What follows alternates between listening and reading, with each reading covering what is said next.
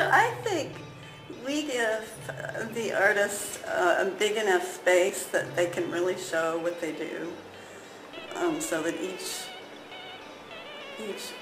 artist can present to the community what they have to offer. And that's not easy to find.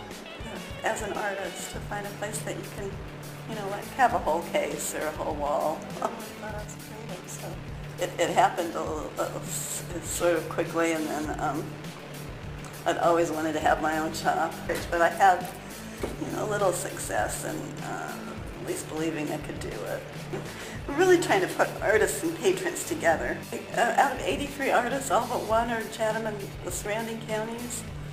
So we're trying to have local art here. That's how we can do the patrons and the artists meeting each other. And the events are something that we use not only to put artists and patrons together, but also to get people used to coming here, to come in a way that's non-threatening. They don't feel like they have to buy anything. They can come and see what we have, and then maybe later they will. They'll develop a relationship with this place, and the community aspect of it will grow that way.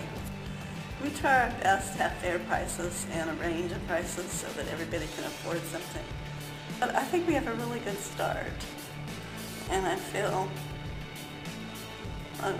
every reason to think that this business is going to continue to prosper and grow. We're open 7 days a week, 10:30 to 5:30 Monday through Saturday, and 12 to 4 on Sunday.